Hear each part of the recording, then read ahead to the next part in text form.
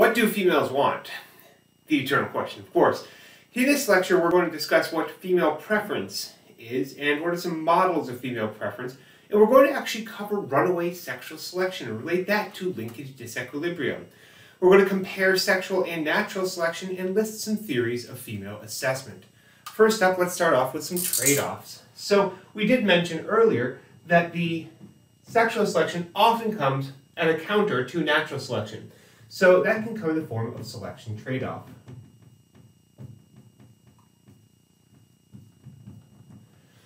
So these are some widow birds. Widow birds have these incredibly long tails, and females prefer male widow birds that have a longer tail. What will happen is a male widow bird will be able to have more than 2 nests if it has a longer tail, but less than 1, on average 1 or 0 nests if they have a short tail. Some clever researchers cut widow birds' tails off and then took them apart and glued them back on so they could make either longer or shorter. And what they found is if they artificially lengthened the widow bird's tail, that the females would absolutely love that. So it's really just tail length that matters. However, birds with long tails are not as able to forage, and thus they lose more body mass. So there is a bit of a natural selection versus sexual selection trade-off going on in widow birds. We also see this as with frogs. And we see this in a couple ways with frogs, but let's get the body mass in widow birds. We also see this in terms of predation. So long calls for frogs are more attractive, both to females and to bats. It's actually been shown that the bats are more able to detect a frog with a longer call, just like the FBI is more able to trace your call when you stay on the line for a while. But females actually will pass up a short caller to get with a long caller. And this is actually kind of important for how much they'll do this. If the long call is quiet and the short call is loud, then the females will still prefer the long caller. If the long call is far away and the short call is real near, then the females will come to the one that is far away because they really do prefer that long call. Your book goes into a bit more detail about exactly how much longer the call has to be to elicit a difference in female response, but really it shows that the females like the longer calling males. And we're going to circle back to this in a little while. Alright, so what about female preference? So what do females prefer and how does it matter regarding, what type of males they actually are? And this is where I'd like to cover something called arbitrary traits. So the consequences of female selection are that certain male traits are going to be expressed at a higher level. One consequence is that arbitrary traits are going to be expressed at a higher level. Some of you may recognize Justin Bieber right here. Justin Bieber was the absolute paragon of female sexual selection for a while. Why? It's a great question. Actually, when he started off his musical career with One Less Lonely Girl, he still hadn't fully developed his deep and beautiful voice. He had not developed secondary sexual characteristics like body hair or musculature. So he effectively looked like a young girl. So why did females like him so much? Good question. One reason was actually that other females liked them, and that if other females liked Justin Bieber, then it must make sense to like Justin Bieber. And we're going to get back to that with something called the sexy sons hypothesis. But arbitrary really means unrelated to natural selection. Here's another example of an arbitrary selection. If you raise birds with, if you take some birds and you attach fancy hats to them, then these little ornaments, the females that are raised by families where the male has a fancy hat are going to prefer males that have a fancy hat. This ornamentation isn't even part of the natural line of things, but females that are raised with a male that has a fancy hat are going to assume that fancy hats are a male thing and mean maleness, and they are going to prefer males with fancy hats. Whereas if the female has a fancy hat or neither adult has a fancy hat, the female bird really doesn't care about fancy hats or not. So this is one of those arbitrary things depending on how the bird was raised. We also have these percent of female time spent with a near red versus a normal male. So they actually prefer to spend time with a male that was that was enjoyed by more females. This is one of those interesting experiments to see if an arbitrary trait could be injected into a population, and the answer was yes. So there is female choice, and there can be evolution from this. A genetic preference of a male display leads to assortative mating. So think of it this way. The genetic preference and a genetic display, obviously a fancy hat isn't a genetic display, but a genetic preference for a certain trait and the trait itself are both under selection and will assortatively mate. So you will end up having what's called an equilibrium here. We see equilibrium a lot. This equilibrium occurs when the females that prefer the trait and have they have preference for the trait, and then they're going to have offspring that have the trait, and the males that prefer the trait, and the females that prefer not the trait, and the offspring will have not the trait, are going to kind of match out with the population as a whole. So you can actually draw this equilibrium line where mean display, the average display, and the average preference are going to actually fall on that line. And that's the idea for an equilibrium when it comes to female selection. However, we're going to have to throw natural selection with that. So first choice versus display.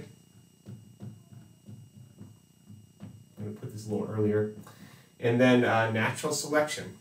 We throw natural selection in this, and it's going to have a certain optimal display for survival. So with the widow birds having an augmented tail, where the researchers had snipped off part of the tail and made it much longer, decreased the odds of survival. Having too short of a tail, that's actually fine. Too short of a tail, just fine, not a problem. Okay, so there's a maximum amount for survival, and there's an optimal amount for both survival and mating. So we see the optimal display for mating success is a little higher, and the optimal display for survival is just a straight line. And some of them are above the optimum display for survival, but they are closer to the optimal display for mating success. An equilibrium is going to occur when the mean display is between optimal for mating and optimal for survival. If it's on both of those lines, if that point where optimal display for mating and optimal display for survival and the mean display is right there, perfection. And you don't actually see a trade-off at that point. But we're going to see reasons why you actually want to have a trade-off. But what about more extreme environments, like the tundra, or more extreme environments, volcanic areas where you don't have enough food, or the deserts? Like, what do mating displays look like when you have a more difficult environment? Well, think back to those iguanas. The biggest iguana was obviously the one that would get the most mates, but the biggest iguana on an island that had a more difficult survival was smaller than the biggest iguana, or even the iguana mean, on an island where the iguanas survive more often. So natural selection does still have a toll on this. But we can get something called runaway sexual selection.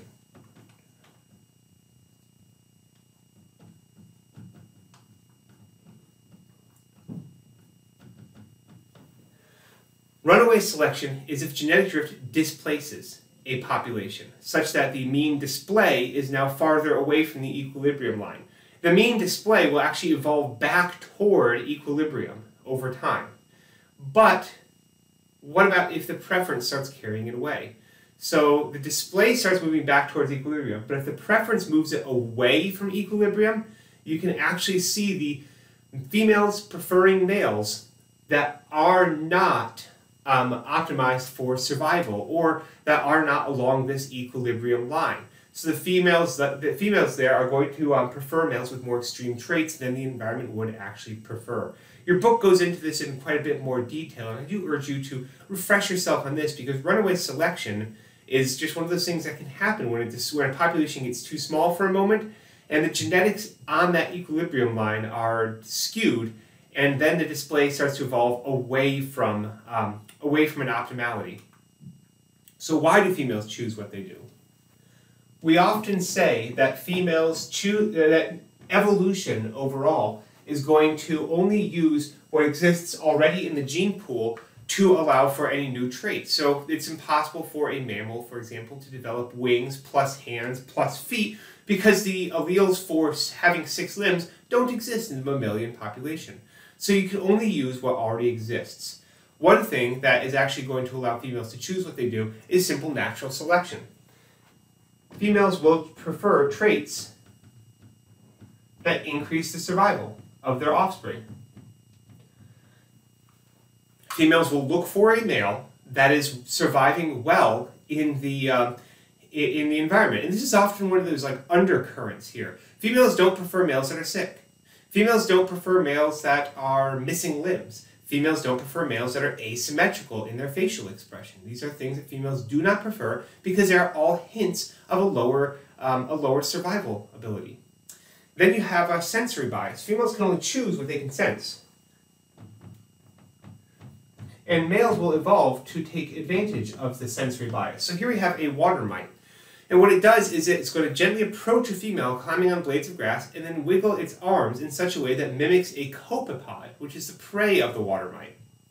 The female will then start lunging towards the male, and as the female lunges towards the male, he initiates a mating display. So he's using the female's predatory instincts to initiate a mating display. Now you can see in some organisms like black widow spiders, this ends quite badly. But in this example, he's using what the female already has to notice me. And when they also found out that hungry females are more likely to mate.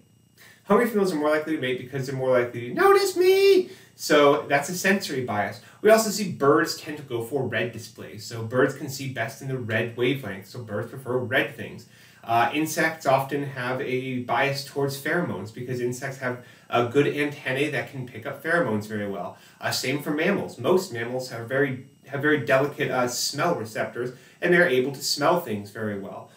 Mating displays that involve hearing. You can think of organisms that can hear very well. They're often going to have mating displays that are going to be sounds and such like that. So these sensory biases are going to be part of the determination of what is actually going to be a female choice. For example, bats aren't going to choose a red display because it's at night. It doesn't make sense. All right. Resource acquisition. Females also prefer males that can bring them resources. The scorpion fly is an example here. The scorpion fly is going to prefer males that have that provide a bigger feast. So scorpion flies will capture a prey item and will share it with the female, and the female will copulate with them for a certain amount of time depending on what prey item is bought. The only exception here is when the male brings a lady beetle, because lady beetles have a stench to them, and in that case the female is like, oh yes, never mind. So the bigger the food, the longer the female will copulate, and the longer the female copulates, the more sperm is transferred by the male, so the male actually gets a successful thing here, and capping out really at about 27 minutes of copulation. That's enough. So you see also most of the females don't copulate for more than 27 minutes anyway. Then we have the sexy sons hypothesis. So if the male has a trait that the female finds attractive, it can be implied that other females will also find this trait attractive. Folks, check out the runaway sexual selection thing again. So the female is implying that others have the genetics like her to prefer a trait that the male has a trait, the female finds it attractive, other females are going to find it attractive. So if I have offspring with this trait, then females are going to find that attractive. Okay, so that's another reason for liking Justin Bieber. So if females find Justin Bieber attractive, then other females that mate with Justin Bieber are going to have offspring that look like Justin Bieber and sing like Justin Bieber, and therefore they're going to have more offspring with more females. It's the sexy sons hypothesis. There's higher male fitness in reproduction. Then we have something called the handicap hypothesis.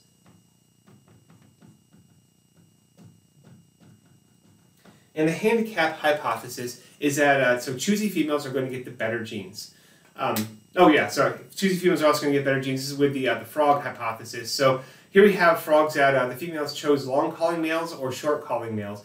And the females that chose the long-calling males are going to have offspring that are going to do better. This was tested by taking the offspring of females that mated with long-calling males and putting them either on a high-food diet or a low-food diet, and taking the offspring of females that chose short-calling males and putting them either on a high-food diet or a low-food diet.